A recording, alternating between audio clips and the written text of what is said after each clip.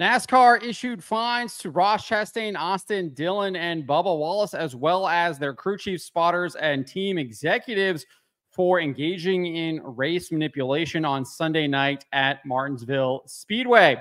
Roll this up over at stockcarreport.com. You can find the link in the description below. Anyone who watched the race noticed that this race manipulation was happening with about 10, 15, 20 laps to go. William Byron was clearly fading through the field. His tires had worn out. They made a bad strategy call. They did not pit. They did not have the new tires. They stayed out on old tires, and they were about to pay the price. But instead, what happened, Austin Dillon, Ross Chastain, they caught William Byron, and then instead of trying to advance their position to pass him, they decided to create a barricade right there. You can see this is on the last lap, the barricade that they formed, but they were doing this for about 10 or so laps. They formed a barricade. They prevented drivers like Brad Keselowski and Joey Logano to get by. I think Carson Hocevar might have potentially been involved in this as well, but he did not get penalized because he was kind of staying right behind Ross Chastain, pinning Brad Keselowski to the bottom of the track as well.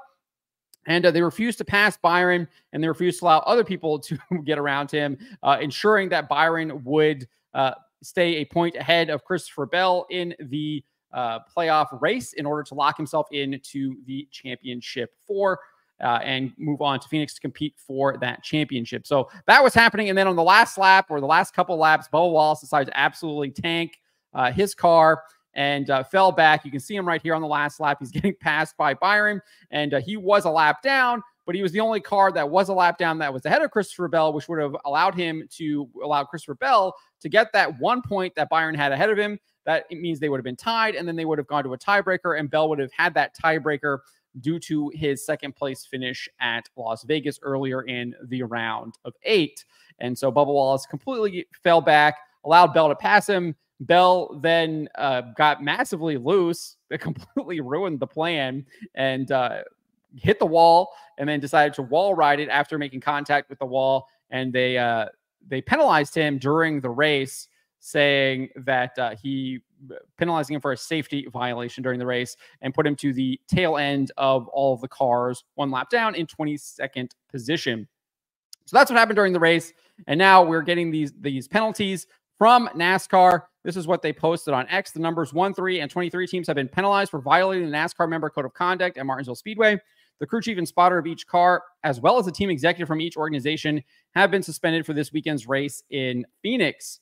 In a subsequent post, they added this. Additionally, the teams have been assessed with the loss of 50 driver and owner points, and the drivers and owners of each car have been fined $100,000. So that is the exact same fine that Cole Custer and Stuart Haas Racing received back in 2022, when they were also penalized for race manipulation, when Cole Custer and his team decided to tank it in order to try and get Chase Briscoe in to advance when they were at the Roval in 2022. So they did the same fine and penalty here. In a post on NASCAR.com, we got a little bit more information. It says that they violated sections 4.4B and D NASCAR member code, NASCAR member conduct of the rule book, which include race manipulation and actions detrimental to stock car racing. It then reiterated the fine and the points penalty. I'm not going to read that again because we just kind of read that. And then obviously we get the names of the crew chiefs here: Phil Surgeon, Justin Alexander, and Booty Barker, along with their respective spotters, Brandon McReynolds, Brandon Benish, and Freddie Kraft, all suspended for the 2024 season finale at Phoenix. Additionally, team executives Tony Lunders, Keith Rodden, and Dave Rogers were also suspended for the 2024 finale at Phoenix. So good on NASCAR for penalizing them. I think it is a little interesting that they decided to release this at 6 o'clock during election day, when they know no one is paying attention to this for the most part. Everyone is paying attention to the election results that are going to be coming in, especially here on the East Coast, in about an hour. And that's pretty much what everyone is focusing on. So I think that's a little cowardly on NASCAR's part. Maybe should have announced it yesterday when they normally typically do on Wednesdays, or at least they should have done it today during the day, not at 6 o'clock in the evening here on the East Coast. It's clearly time for 6 o'clock, 5:59, 6 o'clock with the two posts right there. And then obviously, though, I think if they're going to penalize the 1, the 3, and the 23, you have to penalize the 24 and the 20, because if the 1 and the 3 are engaging in race manipulation. Well, who are they engaging in race manipulation for? It's for the 24. The 24 is clearly the beneficiary of that race manipulation, and he's clearly involved in it. He can see in his rear view mirror that the 1 and 3 have created a barricade for him.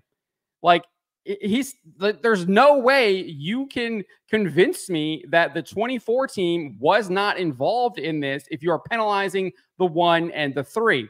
And similarly, you will not be able to convince me that the 20 team was not involved with the 23 absolutely tanking it so the 20 could advance. It was so obvious that was team orders, and they should have penalized both William Byron and Christopher Bell. And they should have at least gotten the same penalty that they gave out to Ross Chastain, Austin Dillon, and Bubba Wallace's team.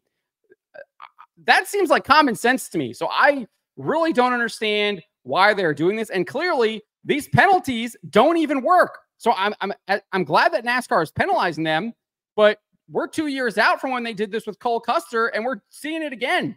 It doesn't work. $200,000 for these Chevy drivers.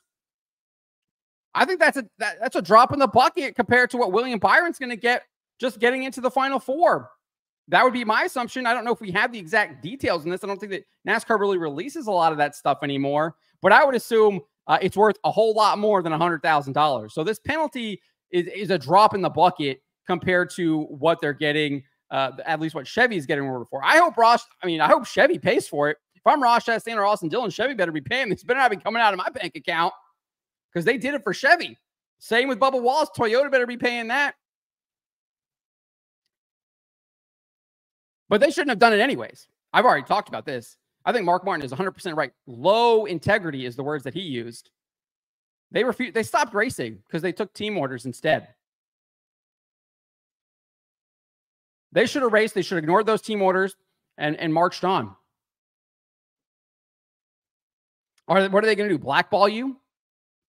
Blackball you from Chevy? From Ford? I mean, if you're blackballed from Chevy, the Chevy's going to tell Ford, this guy doesn't follow team orders, blackball him too. And they're going to blackball you out of the sport? Well, it's worth it. It's worth it, I think. That's a hard decision. Don't get me wrong. That's a extremely hard decision. There's a lot of money, a lot of prestige. You're at the pinnacle of asphalt racing, especially here in the United States. Stock car racing. But Kyle Larson proves that you can find success outside of NASCAR.